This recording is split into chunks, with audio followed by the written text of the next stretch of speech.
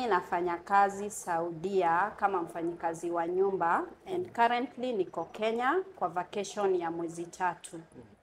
Auendi direct kwa mdosi? Auendi direct kwa mdosi, unakutana na agenti wa Saudia. Sasa ule agenti wa Saudia anakuhand over kwa mdosi and there are documents ambayo mdosi anasign. Anasign kuonyeshana ya kwamba umefika kwa mkono wake. So wakati unafika kwa ule agent wa Saudia, kusema ukweli, huyu agent wa Kenya hananga say kabisa. Hana say. Hapo ndio mmemalizana kwa hapo ndio mmemalizana na yeye, unless kama ajeza nikauliza mimi mmesema I'm going for a family of 3. Mbona ni family of 5? Na wakaniambia 3 babies. Waliniambia 3 babies. Sasa nikaona maybe kizungu communication ndio haikuwa sawa, but contract yangu nilisign nikiwa Kenya. Nilipewa duvet. Duvet ni mattress, duvet ni kujifunika, and nikawa shocked mpaka nikajiuliza swali la kwanza nijiuliza, guy, miaka 2 itawaisha. So Jambo guys, this is your guy Zeki and welcome to Just Zeki Show. So today we have an exclusive guest hapa, manzi udema ametoka far na anaenda far. Tacha mrembo ajiintroduce, atuambie anatoka wapi na mbona amekamkwa show leo. Karibu. Hello guys, kwa majina naitwa Njeri Masharia. Kwa social media zangu naitwa Gianna Fortune, pale TikTok, Facebook, Instagram, Twitter, YouTube, all is Gianna Fortune. Mimi nafanya kazi Saudia kama mfanyikazi wa nyumba and currently niko Kenya kwa vacation ya mwezi 3. Yeah. Karibu Kenya. Asante sana. Mmekuwa vacation mrefu? Yeah, vacation inategemea na vile mmeelewana na mwajiri wako. Yeah. That's nice. So ulijipataje Saudia? Okay, mimi kujipata Saudia nilikuwa kwa ndoa na kukawa na problem kwa ndoa na nikapata a lot of problems, so nikaona kuliko nikae nione watoto wangu wakiteseka, let me pack na niende Saudia nikatafute riski. Oh, that's nice. Yeah. So briefly, maybe wale jamaa wanataka, wale madem mama wale warembo wanataka kwenda Saudia, wanaweza taka kujua ile process ulitumia agent ama ulienda direct, yani process iko aje? Okay, nilipata advert kwa radio. Nikachukua namba ya agent, nikampigia agent simu, akaniambia jilipie fare kuja Nairobi ili tuaminia kwamba unatafuta kazi. So mimi nililipa fare, nikaenda Nairobi, nikakutana na agent, akachukua vitu zangu, birth certificate, ID yangu original, photocopy ID ya mama yangu na photocopy ID ya baba yangu. So nikapelekwa shule, nikaanza training, agent akishughulikia passport yangu. So unamaanisha ulienda agent alikutafutia kazi kama una passport, sasa akakusaidia kupata mpaka passport? Exactly, agent ndiye alinitafutia passport. Na akafanya kila kitu, akanipa shule, akanipa accommodation. Yeah. So kwanza hiyo mambo umesema ya training, kazi ya hao ama kazi ya nyumba ama house manager, inahitaji training kwani? Kusema ukweli, the training yenye watu huenda, it's so different. Wakati tulienda, it's so different na ile kitu tunakutana nayo. Kitu for instance, kitu tunakutana nayo sana ni housekeeping. Wanafunza housekeeping na pale unapata ya kwamba housekeep ni kutandika vitanda, kufanya usafi. Kuna wanafunza pest and pest control. Yeah, sasa kunguni and whatever, but ukienda kule unapata pale mahali au kutani na kunguni au kutani na cockroach. So alafu kuna hii pre-departure, it's very important. Huwa wanafunza pre-departure, kuelewa country yenye unaenda, that is very very important. Hiyo huwa wanafunza pale training. Yeah. So hiyo ni poa, but kuna kitu nataka kujua, vile ulifika Saudia, kuna pesa ulipa hii agent ama ni free?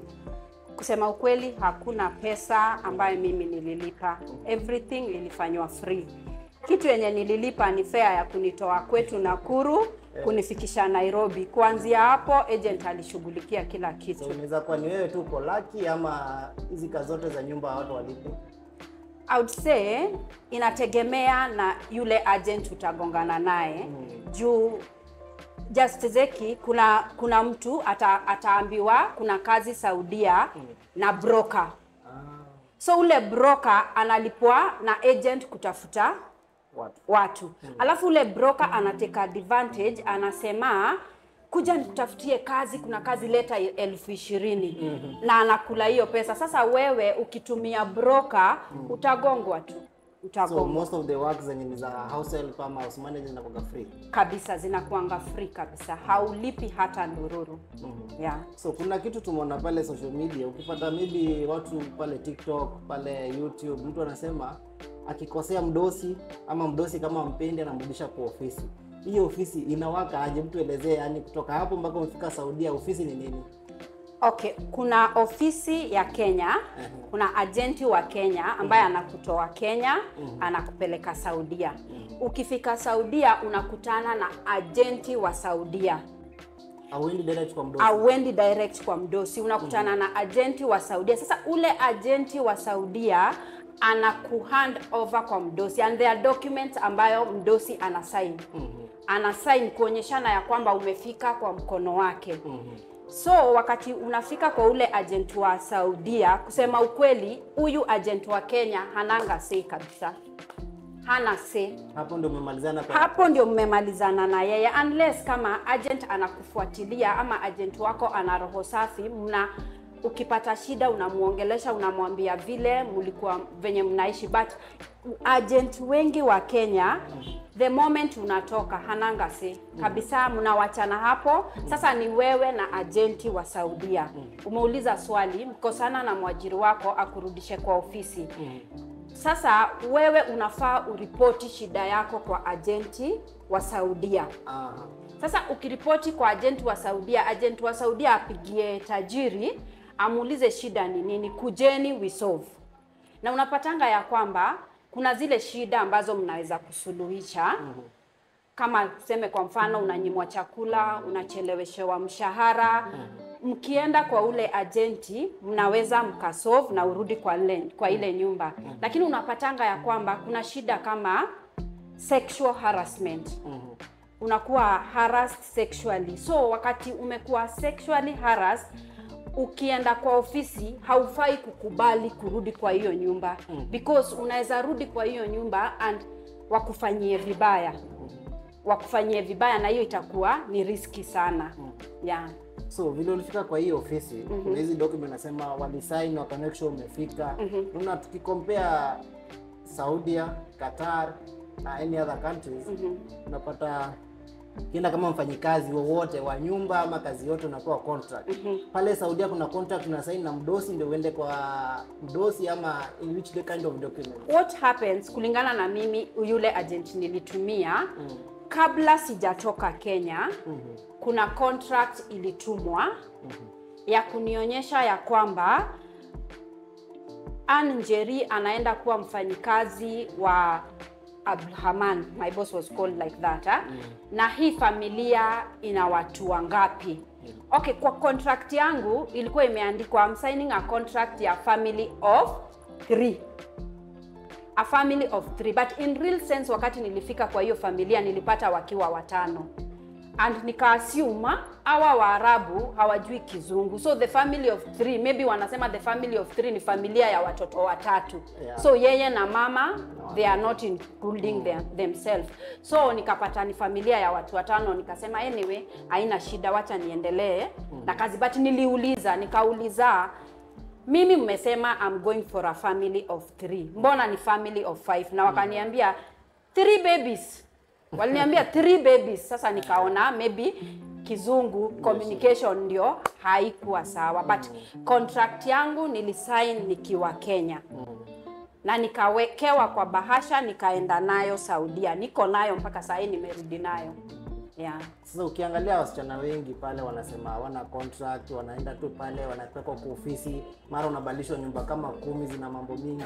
Ni ukweli wana contract ama ni kuna, ndio nimekwambia Bwana Zeki, kuna watu ambao ni brokers na wanajifanya maagenti. So our brokers they also fear, wanaogopa ninaweza mpatia hii contract na kumbe pale ameambiwa watu ni 15 na amesema hapa ni 3. So hawa mimi ninawaita wakora. They are not genuine agents. Hawa mimi nitawaita wakora. Kama mimi ndio naenda kufanya kazi, kwa nini unipatie contract kwa airport? Kwa nini ukose kunipatia contract yangu na unajua ninaenda kufanya kazi chini ya contract? Hawa mimi huwaita wakora. Hawa ni wakora na hawa ndio wanalagai wasichana na hawa ndio wanasababisha wasichana wakienda kule wanakosa kuelewa ni mbona wameenda, juu wanaenda tu kusukumwa. Yeye ashalipwa pesa yake na Mwarabu, hajali. Lakini ukipata yule a genuine agent mwenye anakupeleka Saudia, atakufuatilia mpaka dakika ya mwisho, hata kublock. Ukimtext atakujibu. Lakini hawa wakora wengine mnawachana na wao kwa airport. Yeah. So kuna vile tunaonanga wasichana online wanashinda online mpaka saa 9 usiku, saa 6 usiku. Unapata wakisema kazi ni mingi. Mtu alienda pale maybe contract yake ni ya watu wawili vile umesema, akapata watu 15. Vile ulifika pale Saudia. Expectation yako ilikuwa kama Kenya uoshe vyombo vile ulifunzwa hiyo housekeeping, but expectation yako maybe ilikuwa tofauti. Nini ulipata ile tofauti na Kenya pale kwa hizo nyumba? Okay. Kwanza, kitu ya kwanza, mimi nikitoka Kenya, nilikuwa najua mtu yeyote mweupe anaelewa Kizungu. So nilipofika pale nikapata watu ni weupe hawaelewi Kizungu. Na mimi sielewi Kiarabu. One, kulikuwa na communication barrier na hiyo kitu ilini affect kwa karibu miezi 5. Alafu ukitoka Kenya, mtu huwa ana expect labda nikienda kule kule ni majuu, najua ni majuu.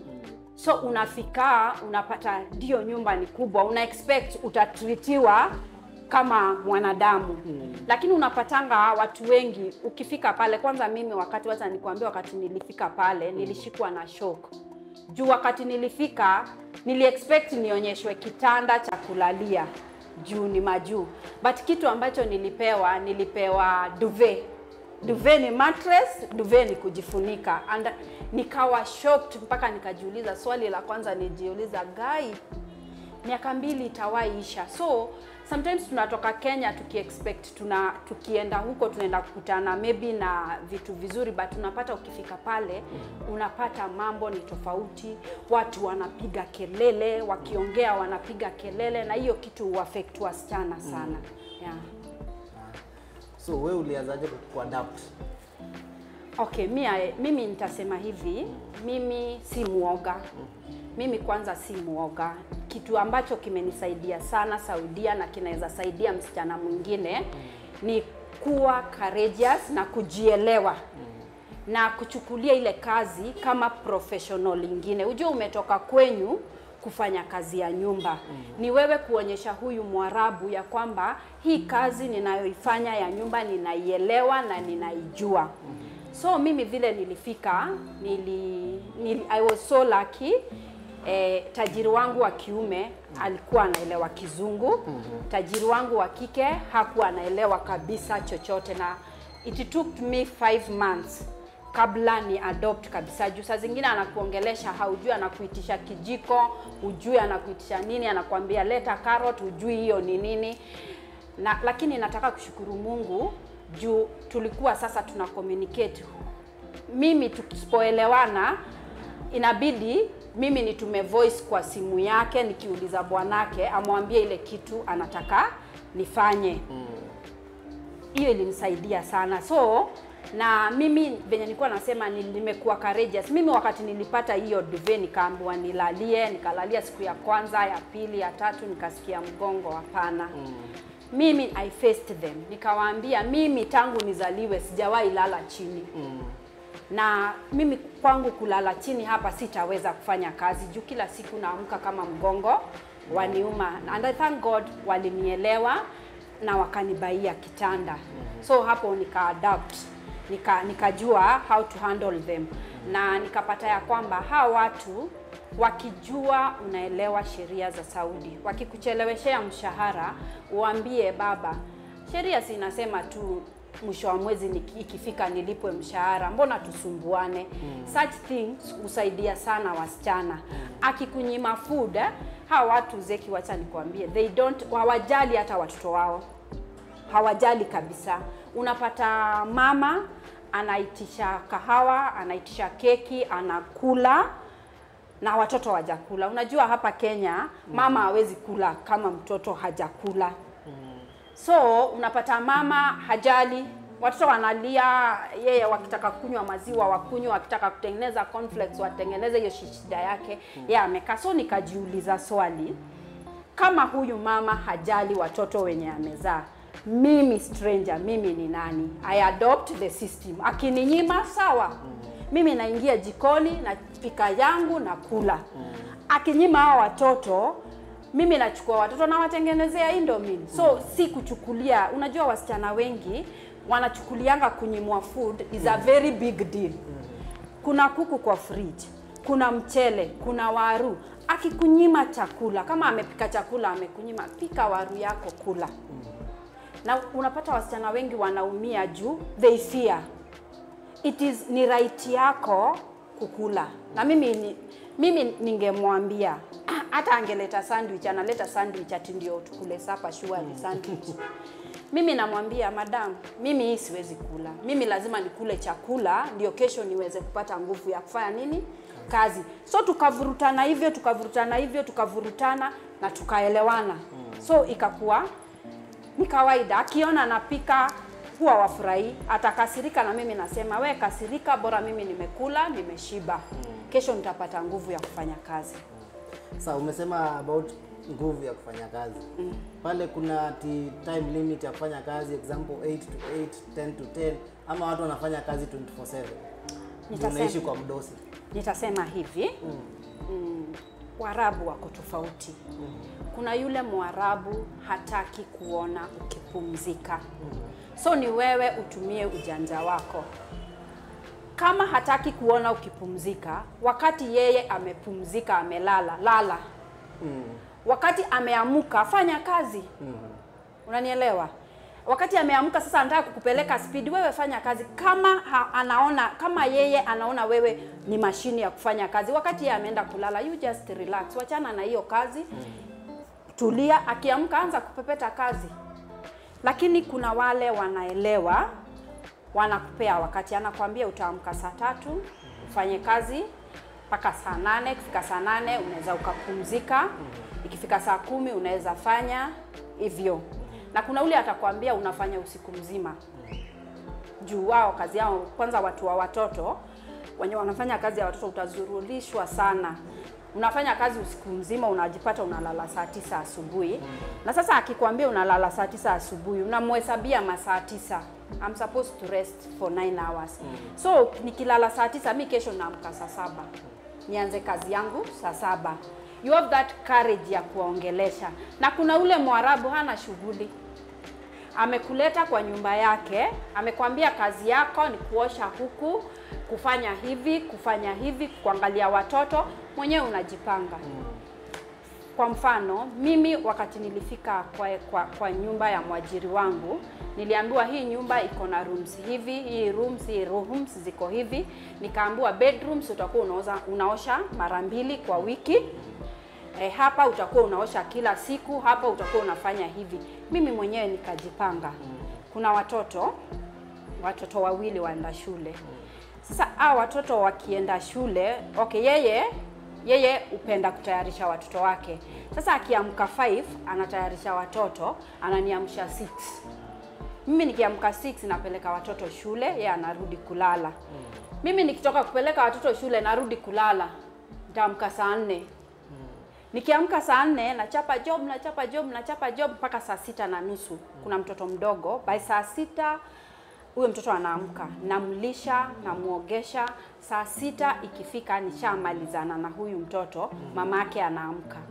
Akiamka mimi naenda kuleta wale watoto shule. Nikishaenda kuleta wale watoto shule, yeye anabaki akipika pale mahali kunapikangwa mara moja hivi. 1 meal a day. 1 meal a day. Sasa breakfast ni wewe mwenyewe ujipange. Vile mwenyewe utasurvive ni shauri yako, lakini meal moja inapikwa. Na hii meal inapikwa kama baba anakula ama kama baba ako area. Kama baba hayuko area na akuli, shauri yenu. Mpaka watoto shauri yenu. Sasa ni wewe ujipange. Kama ni hao watoto uwapikie chips waweke hapo wakule.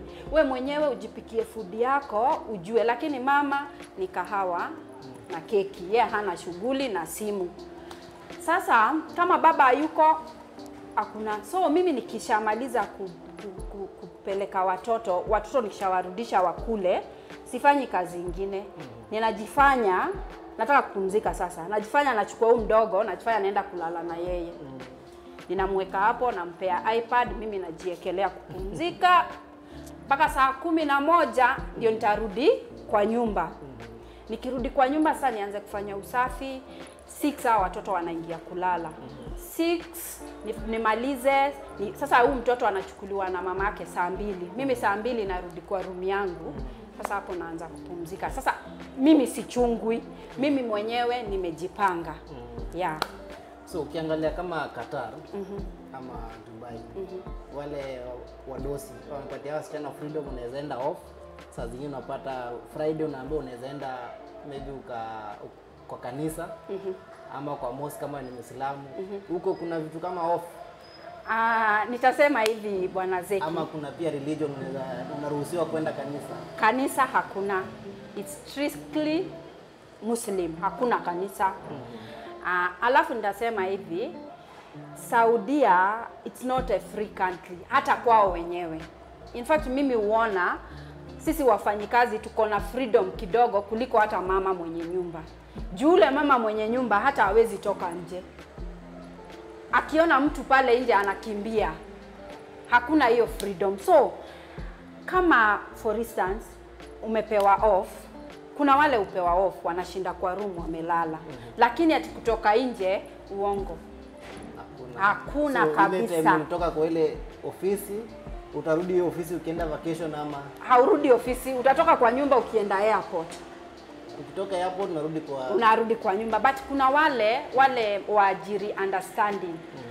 Kuna wale waajiri understanding, unaenda hadi kwa duka, hana shida. Unaweza enda kwa duka, unaweza enda kutembea, urudi, unaona. Lakini kuna wale huwezi toka. Kuna wale mnaenda na wao. Mnatoka na mama, mnaenda mall, unapata time ya kutembea, unaangalia vitu, unaenda kucheza na watoto, si umetoka. Na si hapo umejienjoy kidogo hata kama una freedom. So Saudi hakuna ile freedom kama ya Qatar ama ya Dubai, hakuna kabisa. Yeah. And then mshahara.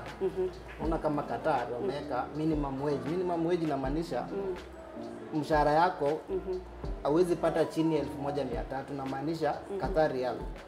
Hiyo let's say 45,000. Huwezi pata chini ya hiyo. Uko mfanyikazi wa nyumba, uko mfanyikazi wa security cleaner. Huko kuna hiyo minimum wage ama mshahara kila mtu anabagua? Mambo ya mshahara, okay.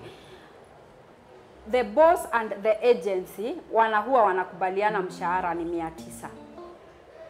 Hiyo ni inasema waje na Kiarabu hiyo as in currency? Yeah, Saudi Real. Reals. 900 Saudi Real. Na unapata waajiri ni tofauti. Utapata huyu mwajiri anasema unalipwa 900, lakini wakati anatuma hiyo pesa anakulipa 877. Juu kuna ile transfer, maybe anatuma pesa Kenya, kuna hiyo transfer cost. Sasa yeye hakulipi hiyo 23 Real. Unajilipia. So inaonyesha ya kwamba wewe unalipwa mshahara 877. Na kuna ule mwajiri atakulipia hiyo. Na unapata kuna huyo mwajiri anasema anakulipa 900. Unalipwa hiyo 900 na hakununulii anything. Hii ni yako ya chakula. Yani anakupa food ndio, lakini matumizi yako, pads, mafuta, nini, hakushughulikii kabisa. So itabidi kwa ile 900 utoe 100 ubaki na 800. Umenielewa? Na alafu kuna huyu mwajiri very understanding. Sio Waarabu wote wabaya, nitakwambia hivyo Zeki. Ameambiwa mshahara ni 900. Unafanya kazi kwake miezi 3, 4, 5 anakuongezea mshahara unafika 1000. Haya, anakupa kila kitu, pads, nini, kila kitu. Akienda shopping anakubaia kila kitu, anakuletea. Na kwa hiyo 1000 hakukati 23 rial. Na unapata huyo mtu mkiendelea kukaa na yeye na win trust yako.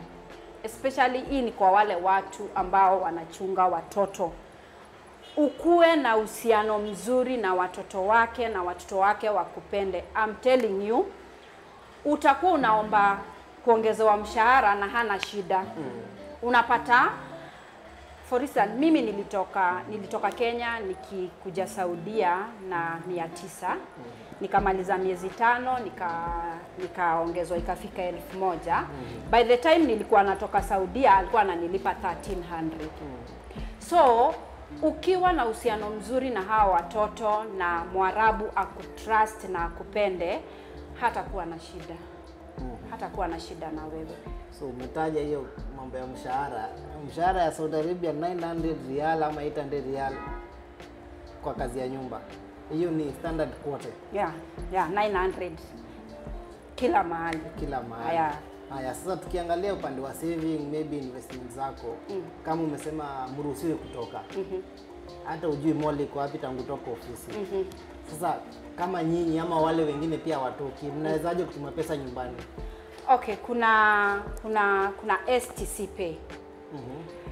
Kama mwajiri wako anakulipa na STC Pay, ana transfer pesa kutoka kwa akaunti yake ya benki to his STC ama to your STC.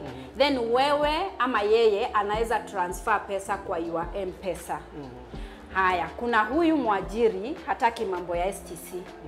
Na nitasema hivi, Mwarabu ile statement yenye utampea day 1. Ukimwambia atume mshahara nyumbani na Western Union, cash pick, hata ubadilishe, hata waibadilisha. Kwa hivyo itamaanisha atakuwa anatumia yule mtu mwenye ulisema mara ya kwanza, from the beginning. Hawatakangi kusumbuliwa. So ukisema ni STC Pay, na that is the best option kwa wasichana ambao wanafanya kazi Saudia, because atatuma STC Pay na utapata mshahara wako utakaa kwa M-Pesa yako, so you can control your money through your M-Pesa. Alafu kuna hawa wenye huwa tunawekewa pesa kwa benki. Ana Western Union kutoka kwa akaunti yake to your account ya benki. So ukiwa maybe na app ya benki ama wale wa Equity, ukiwa na Equitel line unaweza fanya your transaction ukiwa huko, unatumia watu nyumbani. So maybe kama wewe ukiangalia pale Saudia watu wamekuwa kibiwa, mtu anatuma pesa nyumbani, mtu anakula, mtu anasikia kuna shamba inauzwa mahali, ananunua, ofisi inafungwa, sijui ndugu yangu alianza nyumba na kupigia picha ya jirani. Sasa kama wewe umeweza kuinvest nyumbani? Nimeweza kuinvest. At least nimesaidia mama yangu kidogo. Mama yangu alikuwa anaishi nyumba ya mbao, at least saa hii ako place anaweza sema have a nyumba.